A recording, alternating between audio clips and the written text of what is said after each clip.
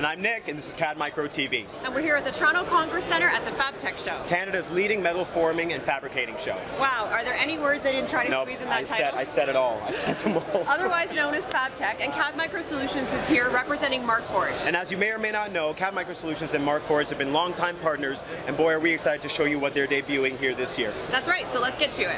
Hi everybody, we're here with Charles Liu, Senior Application Specialist for Markforged. Hi Charles. Hey, how you doing? Thanks for joining us today. Thanks for joining us. Nice to meet you. Nice to meet you.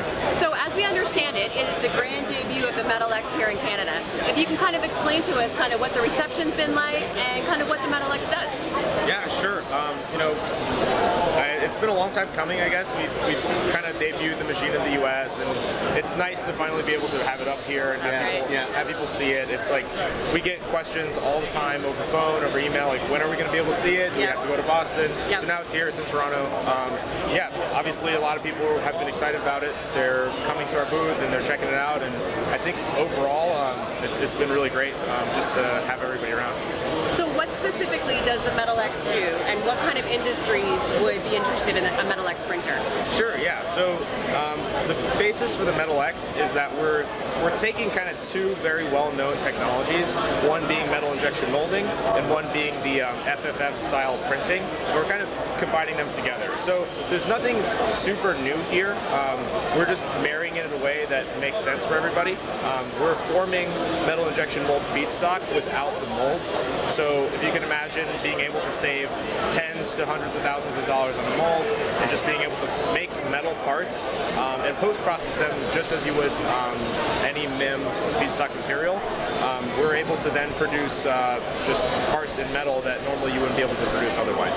Wow, wow. So it seems that there's a lot of applications. Sure. Yeah? I mean, I see a couple right here. Do you mind if we go ahead and take a look at these? Yeah, sure, absolutely. We can take a look. All right. Kind of walk us through what's happening here. Yeah.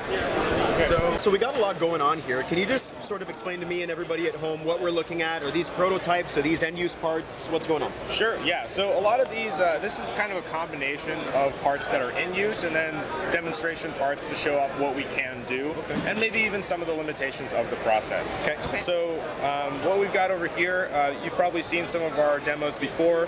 We've got a lot of brake handles, motorcycle enthusiasts of the company. Yeah. So Nice. this is a clutch lever, actually, and what it's demonstrating is that we can print parts with a hollow honeycombed infill, which that essentially means that you can lightweight a part. As a lot of people know, in the engineering world, most of the forces are concentrated to the outside of the part. So we're still producing a very strong outer skin, but able to lightweight it using a honeycomb infill. This is something that you normally would not be able to do using a laser system because it would trap the powder inside. Okay. So going down here, this is a demo that shows sort of the precision that we can achieve with our printing process. Now, I wouldn't I'll just specify here, the threads are actually stock parts off the shelf, but we're able to print the threads that these go into. So although you might want to still chase them afterwards, and there are a lot of ways to do threads, it just goes to show that there is a way to do that and to produce high precision parts. You know what, I can't help but ask about this. I mean, this is actually moving. Now, was this printed like this? Yes, so this is a printed part. The turbine impeller, this is for a turbo, and this is really kind of just to demonstrate that we can do functional prototyping using our process. Sometimes if you were to wait on this to come back from a 5-axis machine shop, you would be waiting weeks for it. But with the Metal X process, you can produce it in 2 to 3 days. In 2 to 3 days? 2 to 3 days. So is that typical of kind of all the parts, or is that part specific, the 2 to 3 days for this particular part? So parts are going to obviously depending on how big they are. They might take longer or shorter. What we tend to enjoy doing is actually batching parts. Yeah. So we have in our shop not just one machine, but a dozen machines. Yeah. And so what we do is we'll print on each of those machines. We'll print a part, and at the end of the day, we'll take those parts, put them all into the wash bath. So that's the second part of the post processing that we do at Markforged. And after that, we then move them to the sinter. So within a course of 3 days, we could have half dozen parts come out of our machine. Oh, wow. Yeah. Wow, that's incredible. That's incredible. Is there anything else here that we should be taking note of? Yeah, sure. So I guess Pick the coolest one. yeah, pick the coolest one. Yeah. One of the really cool case studies that we've done recently is actually with Stanley Black & Decker. So Stanley Black & Decker is using this part for a post driver. A post driver is essentially any time that you see a sign on the road, yeah. they have to dig a post deep into the ground using a lot of horsepower, a lot of torque to be able to dig that hole out. Yeah. And they're previously they made this part using 3 separate pieces, each of which had to go through the machine shop, each Right. of which they were spending a lot of time doing.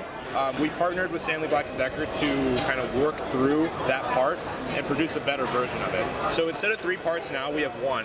This part took, on the order of hours to print. Wow. And we ran it through the post-processing, and they actually ran it through the entire battery of tests for the post driver, and they were unable to break it. So, wow. So this is a part where we're seeing a lot of promise going towards kind of low volume production. Right. And even if you were to scale the machines in a way, you could get to high volume production if you wanted to. So needless to say, they're a happy Markforged customer. Absolutely. So Good this for is you guys. actually the Metal X right here, correct?